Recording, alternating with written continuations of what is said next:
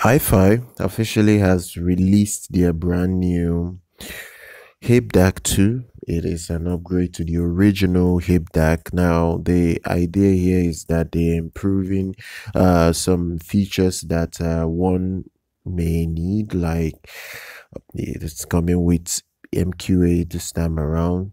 The internal chip is better this time. The original one came with 8-core Exynos chip. This new one is coming with 16-core Exynos chip, which helps process data received over USB better. And it's coming with double the clock speed and 4 times the memory size. The processor was initially introduced to iFi high-end price DACs like the ISD Diablo, but it's now trickling down to their entry-level devices. Now the biggest enhancement it got is like full MQA decoding. Now it's not like MQA is the be all end all for audio files, but it does help if you need that high quality audio support. It does do what it needs to do. Other things here is high-res audio support. It does support high-res audio.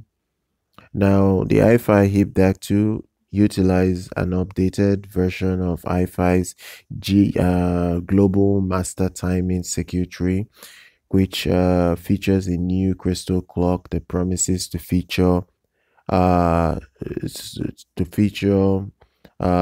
way to eradicate jitter in the digital to analog conversion process. So it will perform a lot better than most DACs, at least around a certain price range or of its price tag. Other changes: the new hip-dac 2 retains over the other one. The original one is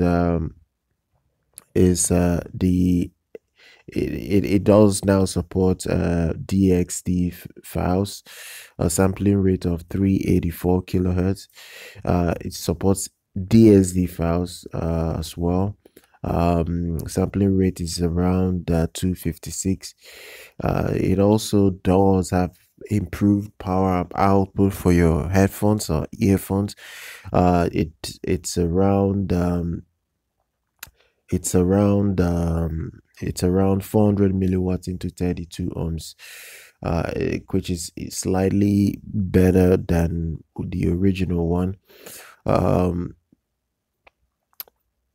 Most headphones and earphones should have enough power to run them. They said that it can also work very well with 600 ohms based headphones. I really do think this will perform very well for most headphones without any issue. Now, other thing here is that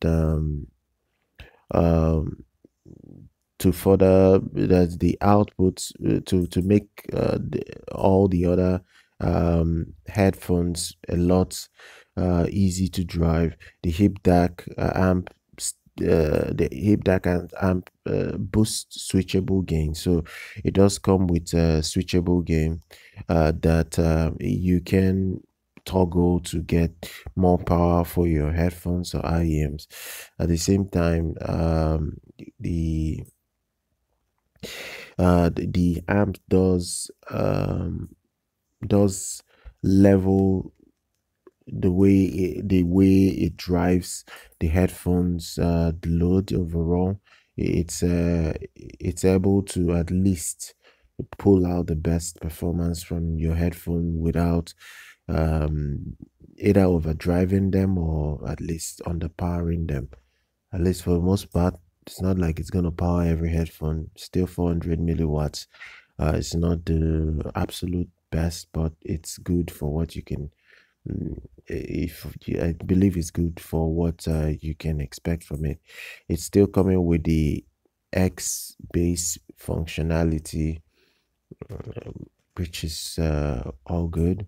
It's coming with two USB ports, a Type A for your audio data, USB-C for charging, um, and uh, it does have the ability to be used with Apple devices.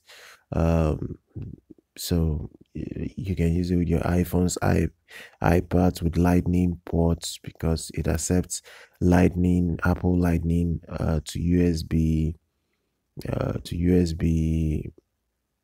adapter. So it does accept that if you want to do that. Other thing here is lossy audio is supported. It does support a lossy audio. Has two ports for headphones, 3.5 millimeter socket and 4.4 millimeter pentagon is here, which is quite good. Does come with 2200 milliamps battery life. Lasts up to 8 hours, and sorry, it lasts between 8 to 12 hours. It all depends on the volume level you're listening to it at. So if you're blasting it at very high volume, it will only last around 8 hours, but if the volume is moderate, it will do 12 hours. It does come bundled with 3 USB cable, a USB-C OTG cable, uh, which which is ideal for your PCs, Mac, with USB-C ports.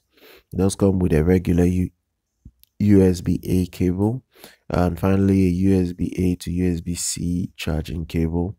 Um, the lightning adapter for Apple devices are sold separately, so you will probably have to go get that separately if you need that, if it's important to you.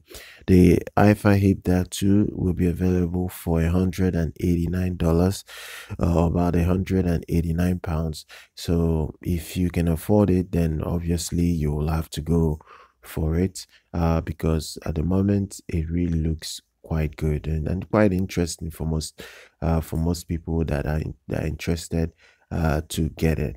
So I will leave specs in the description if you want to check it all out. Do subscribe to the channel.